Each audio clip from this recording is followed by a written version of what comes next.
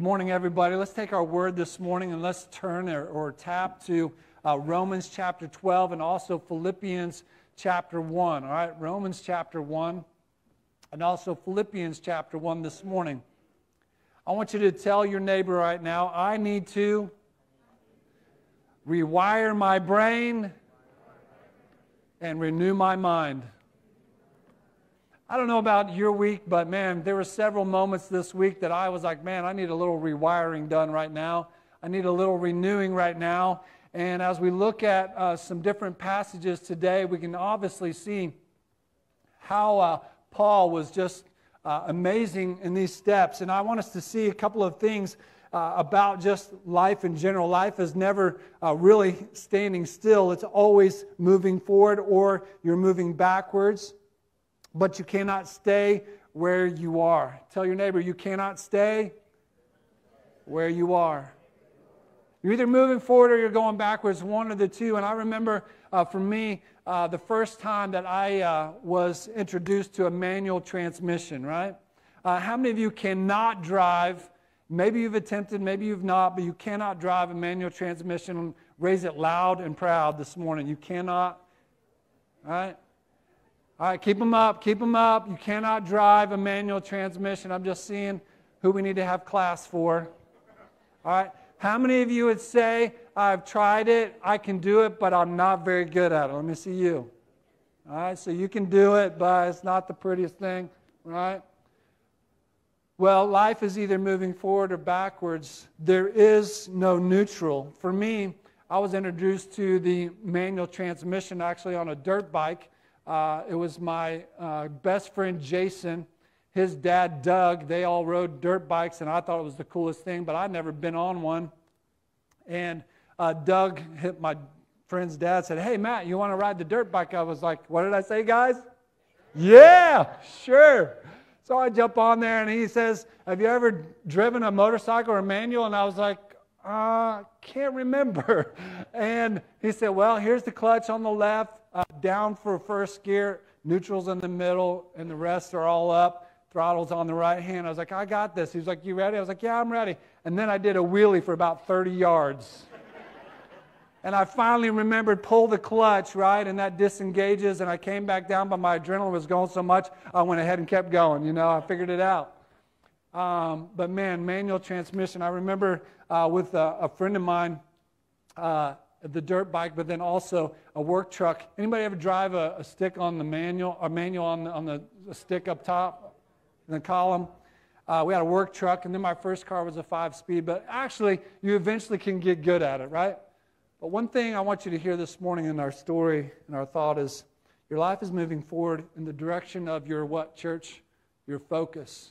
Talked about that last week. Your life is moving forward in the direction of your focus. There is no neutral. Tell your neighbor, there is no neutral. There is no neutral. And I want you to grab that this morning, and I want us to see that this week as we focus on the truth of God's Word, that we must remember that we need to rewire our brain, renew our minds, and then we're going to talk a little bit today about rewriting our perspective. I want us to see this morning that Paul is one of the ones that we can best relate with when it comes to these three thoughts. He had different plans for his life. Have you been there?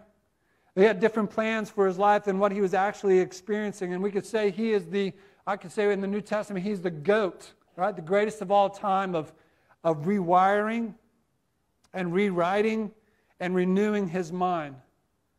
I want us to realize this morning that Paul had a detailed plan.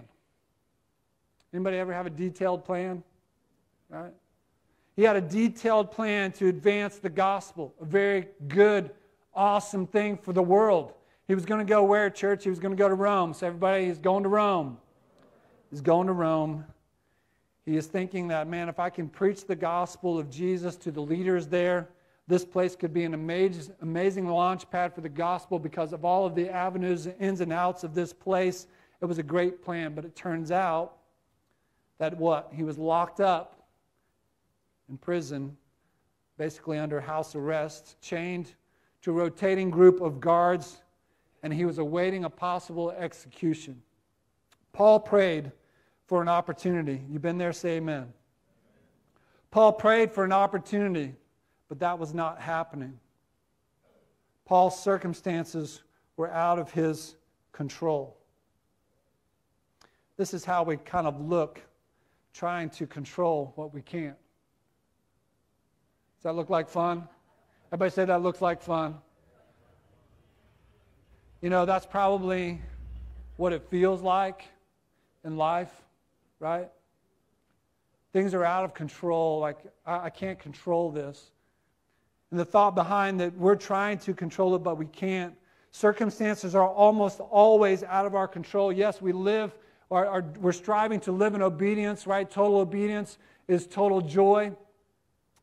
Joy moves when God moves, all those things we talked about. We are working our hardest in obedience, but sometimes we make mistakes, which gives us a bad or wrong decision, gives us those wrong circumstances. But sometimes, a lot of times, circumstances are always out of our control, and there was nothing that we really did, right? Nothing we really did to make that happen. So you've been where Paul was, right? You thought that if I'm going to get this job, all I need to do is get this degree. You got the degree, and what happened? You didn't get the job, right? You got this plan. You plan to be married by now, but you just haven't found Mr. Right or Mrs. Right. Maybe you found the right person, but then everything went wrong. That's not the way life was supposed to go, right? Paul was in the same situation. Circumstances he did not want and could not control. So let's get into the story. Say it with me. Let's get into the story. Say it with me. Let's get into the story. I want you to be Paul this morning. I want you to try to get there in your head. I want to try to get there in your heart. I want you to feel. I want you to see what Paul is facing, what's happening in his life. Paul was writing to the church of Philippi as we go to Philippians chapter 1. He's writing the church what has happened to him, and he's sharing this. What could have he said instead of what he said? What could he have said? I want us to focus on what he did say, but in a minute, right now, I want to just think about what he could have said in this situation. If you remember the story, he could have written something like this. Now, I want you to know, brothers and sisters, that what has happened to me has been very stressful and stinks big time. I wanted to spread the good news through preaching to the government officials, but that did not happen. As a result of all this junk I've been through, I've decided prayer doesn't work and I'm never going back to church again. Paul could have wrote that. Everybody say he could have. He could have wrote that. But he did not. Remember, Paul could not control what was happening to him. But he can and he did control what would help him or what would hinder him. So I want us to look at it this morning. Philippians chapter 12. Verses 12 through 14. Look at it with me. Get into the story. Philippians chapter 1, verse 12. But I would hope so that you should understand. I hope and I would long for you to understand. But I would ye should understand, brethren. He's talking to the church. Says that the things which have happened, everybody say the things which have happened. They're not good things, but the things which have happened are out of my control. What have happened unto me, having fallen out rather unto the furtherance of the gospel. It wasn't how I thought it was going to go, but it's actually been in the furtherance of the gospel. The gospel is going further than what I thought, and it's in a circumstance I don't understand, so that my bonds in Christ are manifest in, what's the next three words? All the palace. And in what? All other places. I want you to notice that the gospel is going much further than Paul ever thought it would. He's amazed that the circumstances that are out of his control when he's in this place of imprisonment, but he's seeing the gospel move forward. Look at 14. And many of the brethren in the Lord, brethren and sisters, we could say, waxing confident, or the power to persuade, or having confidence. That's where God wants us to be. In the renewing of our mind, He wants us to experience this confidence, waxing confident, power and persuasion. It says, in my bonds, because of my imprisonment, they are confident. and are much more bold. They're taking risks for the gospel. They're daring to do what needs to be done. They're being bold. Everybody say, be bold. They're more bold to speak the word. What's the last two words? Without fear. I want us to notice this morning what is happening. We could look at these verses and we could say, this is what he was writing in our words. He's writing, I had a plan, but God had a better plan. He's writing this, it's a whole different way of advancing the gospel than I was thinking. God has blessed me with imprisonment, and I have a guard chained to me. I mean, they have no choice to listen to me as I tell them about Jesus. And these soldiers, they have the ear of influential leaders. And even get this, every 8 hours they give me a new guard, and they think I'm in prison. God is moving. Say that with me. God is moving.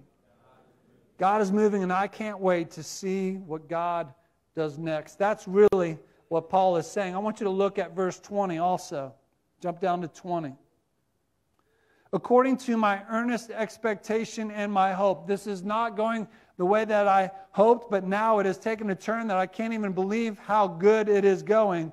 That in nothing I shall be ashamed, but that with all boldness, as always, so now also Christ shall be magnified. Say the word magnified. Didn't we sing about this morning? Glorified. That God be magnified, be glorified. Paul that's his heartbeat, that God be magnified in my life. That God be glorified in my life. It says, in my body, in this physical body, whether it be by life, listen, by life or by what? Death. It doesn't matter if I live or I die because of this imprisonment. I want my life to magnify the Lord in my body. I want you to maybe make a side note this morning of how do you want God to be magnified in your life? Maybe that would be just one thing you could write. I want God to be magnified no matter if I'm in prison or I'm not in prison, no matter if I'm enjoying the circumstances or I'm not enjoying the circumstance. It's whether by life or by death. I want Him to be pleased. I want Him to be magnified and glorified. Now look also at verse 27. Look at this. Only let your conversation be as it becometh the gospel of Christ. Can I encourage you this morning, when you talk to people that don't know the name of Jesus, that you just have a conversation? You don't have to sell Jesus. You realize that? Say amen. You don't have to give a great sales pitch for someone to understand that Jesus is the Savior of the world. You just need to have a conversation with them. And here we see these words that only let your conversation be as it becometh the gospel of Christ. Share the gospel. This is what I'm doing, that whether I come and see you or else be absent, I may hear of your affairs, or I may hear of your circumstances. When I hear about the things that are going on, the circumstances of your life, this is what I want to hear, that you stand fast. Can you say stand fast? We're going to talk about that just for a little bit, but stand fast. What does that actually mean? If I'm supposed to magnify God, then I'm going to stand fast. What does that actually mean? To stand fast in one spirit and with one, look at the next word, one mind, striving together for the faith of the gospel. I want you to notice also in verse 20 it says, for unto you that is given in the behalf of Christ, not only to believe on Him, but also to suffer for His sake. Life is not always going to give us the circumstances we want. Having the same conflict which ye saw in me, and now here to be in me, verse 30 of chapter 1. To stand fast. I want you to maybe make a side note in your Bible what this means. Stand fast is having perseverance. It's not wanting perseverance, but it's having perseverance in all circumstance. Doesn't matter what it is. Doesn't matter if you're chained to someone. Doesn't matter if things didn't go as you had planned in great detail for what God was going to do and what you thought how it was going to work out. Seeing having perseverance and being persistent. Those two things, stand fast, means having perseverance and being persistent. How do we do that? We can do that by standing fast, but in one spirit, in one mind, striving together. Can you say those last two words? Striving together. Say it with me. Striving together. What are we striving together for? To magnify the Lord and to bring the gospel to the world. Can you say amen? You cannot control what happens to you, but you can control how it will help you or it will hinder you. I'm trying to get my notes to work. I don't think it's working for me. If you guys will go to the next slide.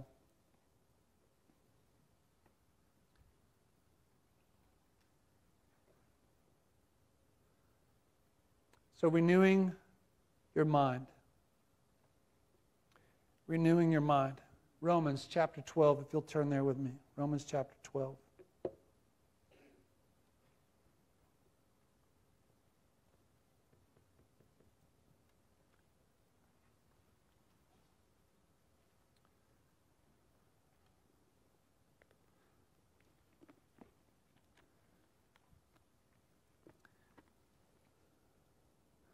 I trying to remember this week when these verses hit me the hardest. And I believe it was during the high school senior going into college. And these two verses were challenged to me to memorize. And so I tried to embed them in my head. And man, these verses got some different twists and turns. And sometimes it's hard to really get it in your head. But man, if you'll just stick with it, it'll get in there. But I remember reading these verses and someone challenging me with this passage, Romans 12, 1 and 2, again, back to Paul being the GOAT at rewiring and renewing. And then we're going to talk about rewriting the perspective. And here in verse 1, notice the very first couple words, and many of you are very familiar with this. He says, I beseech you. He is begging the church. He is begging them. He's pleading with them. Notice the next word, I beseech you therefore. Whenever, and you probably have heard this, but anytime you see the word therefore in Scripture, you got to see what it's there for, right? Can you say amen? You got to see what it's there for. So if you skip back to chapter 11, look at verse 33. It says, why am I begging you to do this? Why am I beseech you therefore, brethren, by the mercy of God, that you present your bodies a living sacrifice. Why am I going to tell you to be a living sacrifice? Go back to verse 33. Oh, the depths of the riches, both of wisdom and knowledge of who? How unsearchable are his judgments, and his ways past finding out. He's so unsearchable. For who hath known the mind of the Lord, and who hath been his counselor? Or who hath first given to him, and it shall be recompensed unto him again? Who has ever given to God, and God has not taken care of them? Who has God not noticed? What is unsearchable for God? There is anything that is unsearchable God. Look at verse 36. For of him, and through him, and to him are all things. Look at those powerful words. To whom be glory forever. Again, the same message of glorifying and magnifying God we see again here in Paul's words. He said, this is why I want you to present your body as a living sacrifice, is because your God is unsearchable. Your God is unsearchable. He is there for you. He is everything for you. Who has been his counselor, and who has known the mind of God? But everything is of him, and through him, and to him are all things. To him be glory forever. Notice what it says. By the mercies of God. Because of God's grace, his mercies. Specifically mentioning the word mercies of God. We're going to look at this next phrase, that ye present. To place beside or to place near. Are you placing your life as a living sacrifice? Notice what it says. How is this even possible? He says, by being holy and acceptable unto God. We could say holy and acceptable is well-pleasing. Everybody say well-pleasing. If I ask myself this morning, God, where's my heart being well-pleasing? And let's celebrate that. But on the turn side of that, let's ask God, God, where's my life not well-pleasing? And may God, you change that. God, would you help me change what is not well-pleasing to you, what is not holy to you, what is not acceptable to you? Holy and acceptable unto God, which is your reasonable service. The reasonable service means agreeable to reason. After all of who God is, listen to me, after all of who God is, he's unsearchable. If that's who he is, this is the least I can do. Everybody say, this is the least I can do. This is agreeable. This is something that is not over the top. This is agreeable to reason. that I should be this living sacrifice, wholly acceptable unto God. Then look at 2, and be not conformed. And when you really study this word out, conformed means to be conformed to a mind pattern. The mind pattern of the world. Are you following me? It says, and be not conformed to this world. Don't follow the thinking pattern of the world. Have you been there before? Have you been influenced by that before? Has it got a hold of your life before? Has it drug you down before? And you have no hope, you have no joy, you have nothing there because the world has changed your thinking pattern. It says, be not conformed to this world. But look, it says to be transformed. It means to change form. Everybody say change form. That's what it means to be transformed. You actually change the form of who you are. Be transformed by the what? What's the next word? Renewing. You could say the word renovating. Total change. This isn't a touch-up. Everybody say it's not a touch-up. We're not touching up the project. We're renovating the project. He says, that's what I want you to do to the inside of me. I don't want to be conformed to the pattern of this world, but I want to be transformed. I want to change form by the renewing of my mind, the renovating of my mind, that ye may prove, that I might examine what is that good. Next to the word good, I want you to write the word useful. If you study that word out, it gives us a great impact of the word useful, that I would prove or I would examine to be proven by renovating my mind, that I may show what is useful or what is good, what is acceptable, meaning the fully agreeable. It's acceptable, it's fully agreeable and perfect, it's complete. The will of God, the wishes of God. What are the wishes of God for you this week? Where in your life would you say, Lord, I have this plan, but God, you have allowed these things to happen. They're out of my control. And so, God, I'm going to just keep seeking you and keep trusting you. And God, what is it that you want me to do? Because I want to prove, I want my life to be examined and be useful. I want to be fully agreeable with you, God, and I want to be complete in you, God. If that's you, say amen. God, that's who I want to be. And so in order to be that way, we have to renew our mind. Let's talk about it. So to renew your mind, number 1, renewing your mind gets you out of your own head. Renewing your mind gets you out of your own head. Have you ever been in a sports situation where the pressure's on? Right? They're counting on you for the free throw. They're counting on you for that extra yard for the first down. You know what I'm talking about? Everybody say, I got some stress. You know, you got it all in your head, right? It's all in your head, and it's just pounding, it's just pounding, it's just pounding. And renewing your mind gets you out of your head. If you look at verse 1, it even references this in different words, of course. But I want you to realize to get out of scrolling. We scroll way too much. Everybody say, I scroll too much. You know, I found in the last couple of weeks when I'm scrolling for whatever reason, I'm like, what is this? Why is it this isn't helping my mind? This is rewiring my mind the wrong way. This is not renewing my mind. It's not what I need. And yes, there's times you need to scroll for things, but I don't just need to sit there and scroll. Are you with me? It pulls us down. Renewing our mind gets us out of our own head. Get out of scrolling, reading only news articles, social posts, and headlines that you still have to think about, right? And you have to ask yourself this question when you do those things. Do I agree with what's being said? That's where your brain's at.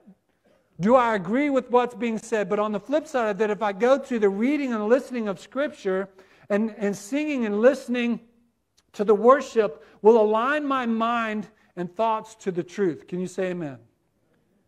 What is my listening diet like? What am I allowing to impact my mind?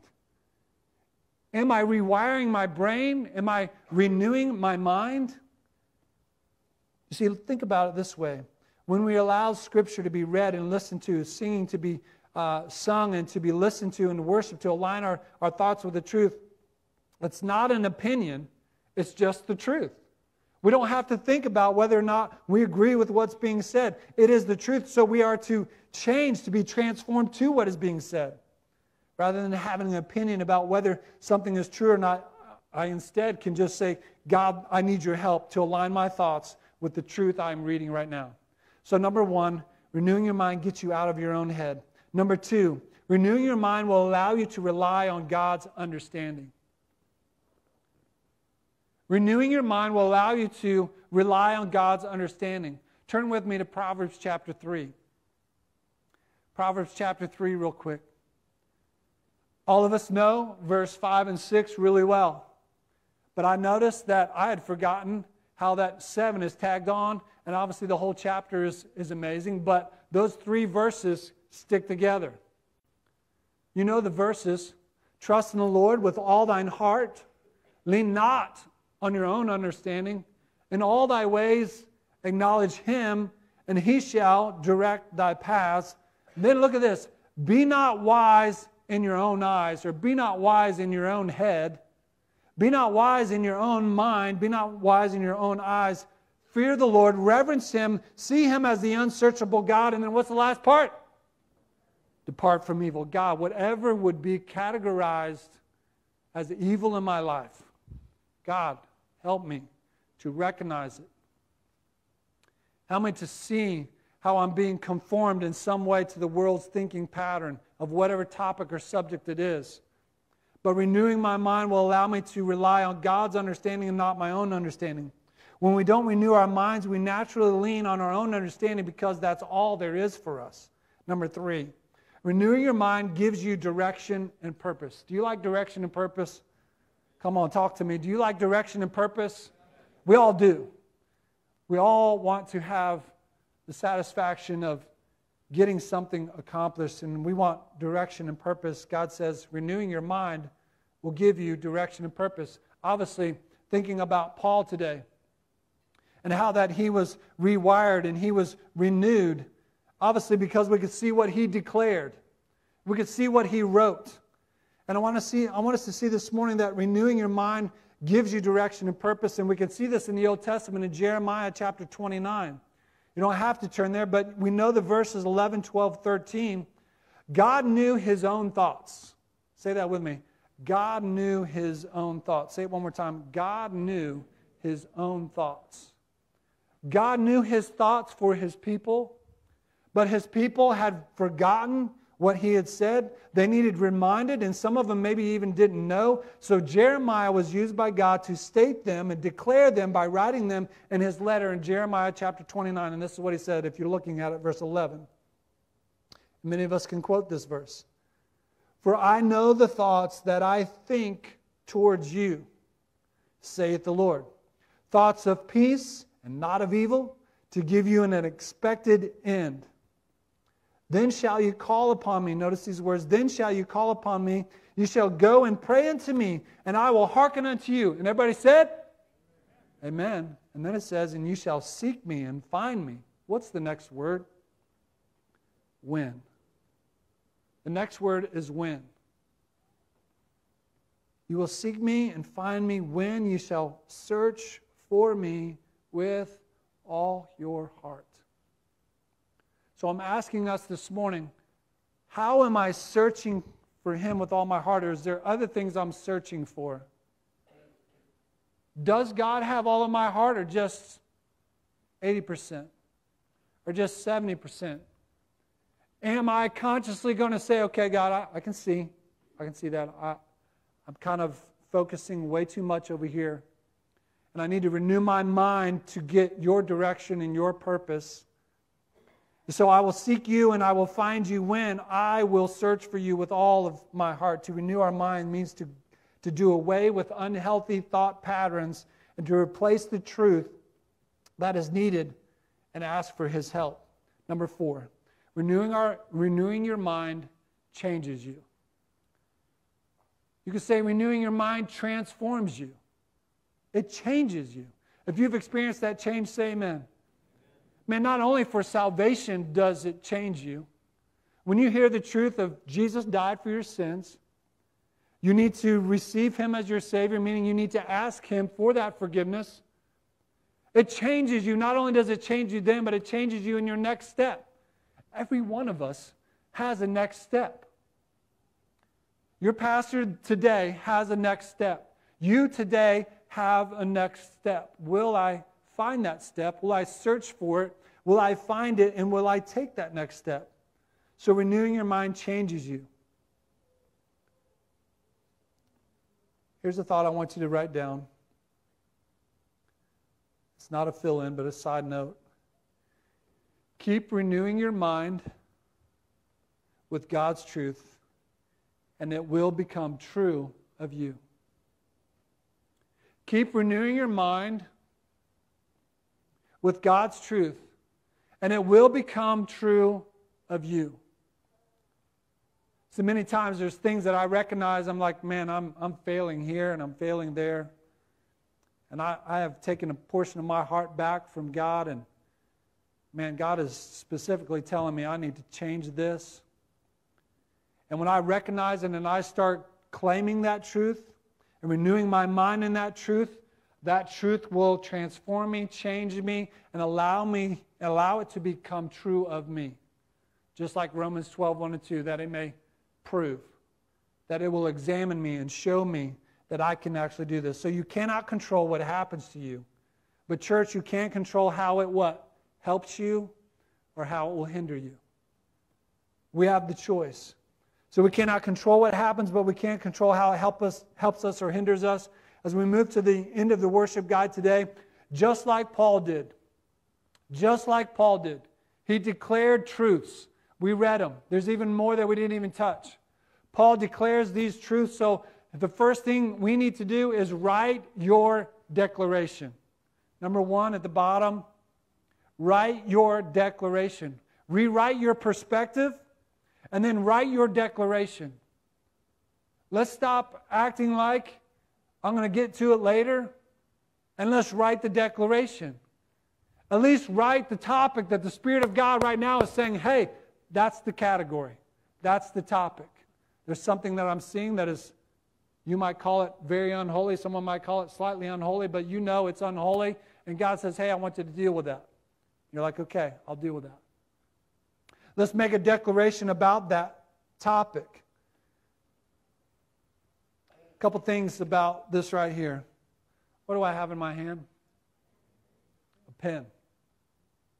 You know, I don't use these very often because of this iPad and computer. But you know there's power when this pen hits this right hand and I start putting something on paper. A couple things I wanted to remind myself and you about this morning about writing a declaration. I want you to actually write it with a pen or a pencil in your hand. It's been said that writing is thinking on paper. Writing is thinking on paper. It's been said the hand is the window to the mind. The hand is the window to the mind. It's been said to grip is to grasp. To grip is to grasp. So will I take the next step? Will I write what God's saying to me? I'm making a declaration about this topic in my heart that maybe no soul knows about except for me and God. It might be something that someone else doesn't know about, and maybe you want to share and write that declaration together. But when you put it in your hand, to grip is to grasp. What am I declaring to be true in my battle? Ask yourself the question this morning, please. What am I asking God to be true about the battle I'm in? The goal of declaring is to have it become a new pathway, a new thought pathway, an intentional, you can say an intentional trench you're digging of truth in your life. Say, God, I keep shifting to this and I keep moving to that, and my mind is not where it needs to be, and I need you to rewire me, I need you to renew me. God, I've got a terrible spirit, I've got a heart that's broken, but God, in the midst of my brokenness, just like Paul, I'm going to choose to rewrite or to write a declaration. Because I want to rewrite my perspective of what's happening. We know what Paul could have wrote, but we know what he actually wrote. So I'm asking us today not to think about it, but to take action. Remember, the thought leads to an action, and the action leads to an experience. Say it with me. A thought leads to an action, and an action leads to an experience. So how will I face the experience? It depends on where my thought is. It depends on where my actions are. So today, write a declaration of God's truth and make it your own. Write a declaration in a way that inspires you, just like the writings of Paul. You actually might write just a verse. You might write verse 1, or you might write verse 2. And be not conformed to this world, but be ye transformed by the renewing of your mind, that you may prove what is that good, acceptable, and perfect will of God. Maybe that's your declaration, and you're going to pound it in your head until it starts changing the way you think, and so it becomes true of you. Can I encourage you to put them in the notes on your phone after you write them, right? Record them in a voice memo. Listen to them while you walk. Listen to them while you exercise. Listen to them while you drive. It's actually your own declaration, just like Paul's declaration, but it's more specific to you. And that's who your God is. He is detailed about you. So this repetition will make the difference. When you write your declaration as if it's already true, even if you don't believe it yet, you will. Write the declaration and let God transform you.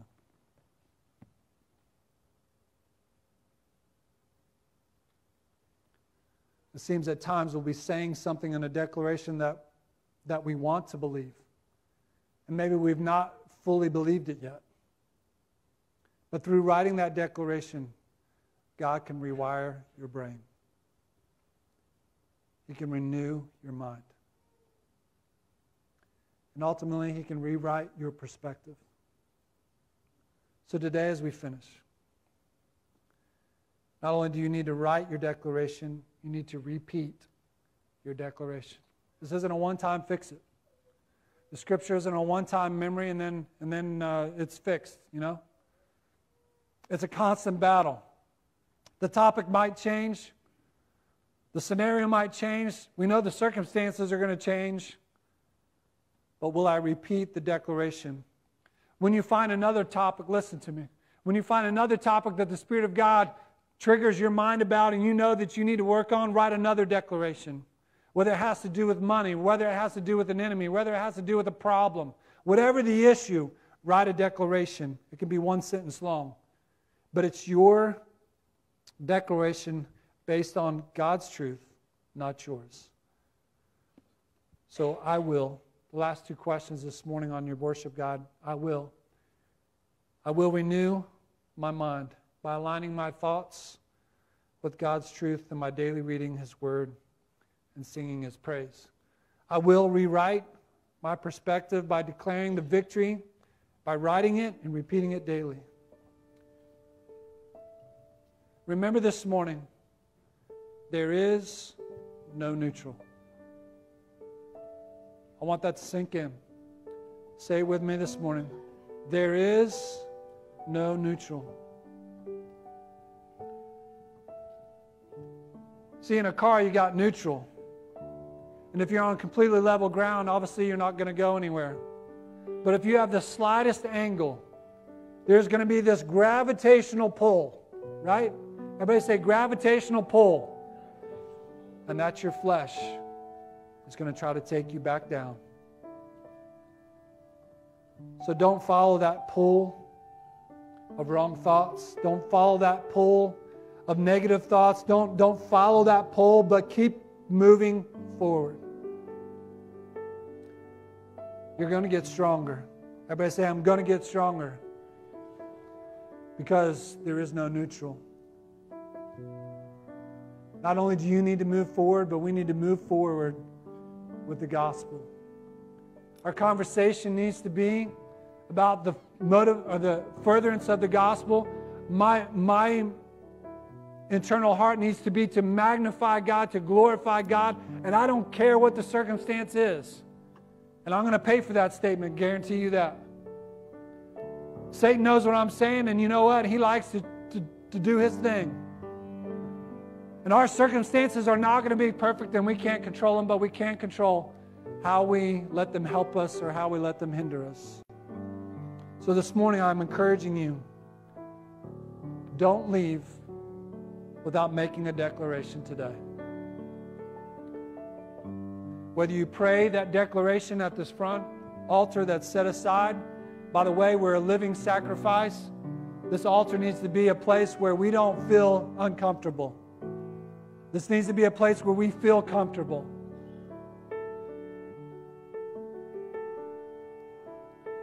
I just want to encourage you. Don't sit and do nothing. Put a pen in your hand and write a declaration about what God's telling you to do. Would you pray with me? As we begin our time of response, will you just simply slip out right now? Will you say, God, I know the declaration I need to write. I didn't get to write it yet, but I'm going to write it. Maybe you started it this morning, even in the message, and I actually wanted to stop for 10 minutes and let you start it, but I want you to write the declaration. What is it that God's telling you you need to write?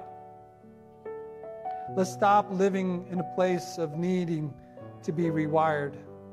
Let's live in a place of renewal. Let's live in a place of rewriting our perspective.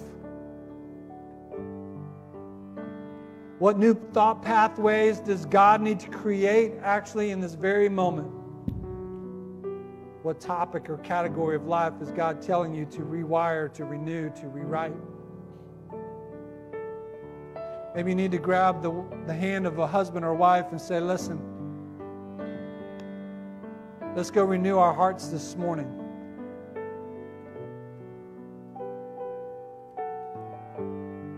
It doesn't have to be something that is against the Holy Spirit to draw you to the altar. It can be because of your longing to magnify Him, to glorify Him. It's not always a negative to bend a knee. I want you to understand this morning that Paul begs the church, I beseech you, I beg you to be that living sacrifice.